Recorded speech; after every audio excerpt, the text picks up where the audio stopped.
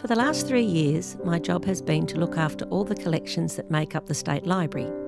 Some of the books have been in the library from when it first opened on the 26th of January 1889, when it was called the Victoria Public Library, in honour of Queen Victoria's Jubilee. It opened with 1,786 volumes on the shelves, and now there are nearly 500,000 volumes, and that is just the books, which are only one part of the collection today, which includes journals, private archives, microfilm, newspapers, films and sound recordings. If all stacked in a row, they would cover about 40 kilometres. For over 80 years, the library was in Hackett Hall in James Street, which is currently used by the museum. I first worked in this building in 1973, and some of the work we did to look after the collections 40 years ago has not changed, despite the ever-evolving way that information is produced, recorded and circulated.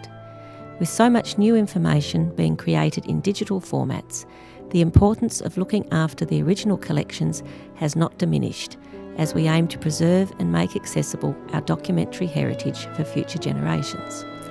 One of the best parts of my job is to look after our rare material collections.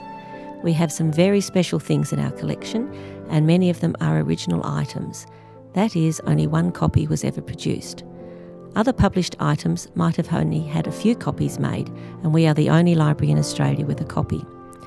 We moved into the new State Library building in 1985. Most visitors to the library are unaware of all the treasures we have behind the scenes. It is a privilege to work with our very special collections.